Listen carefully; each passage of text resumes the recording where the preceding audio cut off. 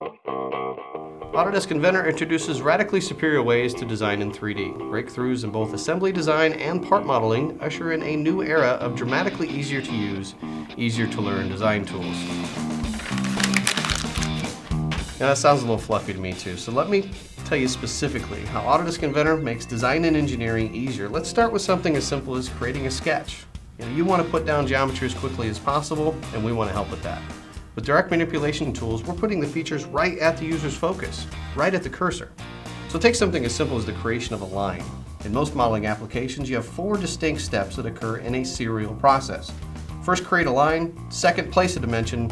Third, edit the dimension. And fourth, manage the parameter name.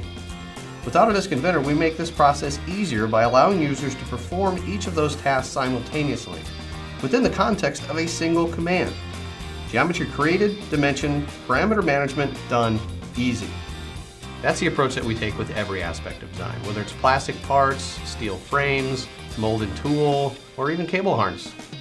We provide engineers functionality to build gates, grills, ejection pins, all based on the function they're meant to perform, then have the geometry created automatically.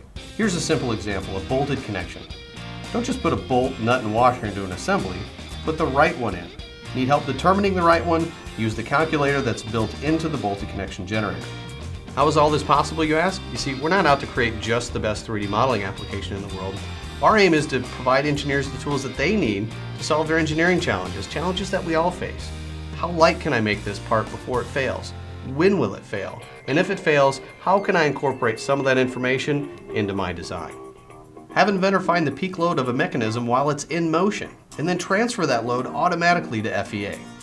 Use parametric optimization to figure out the thickness of a part while maintaining factor of safety requirements. A new era of dramatically easier to use design tools. It's kind of hard to argue with, right?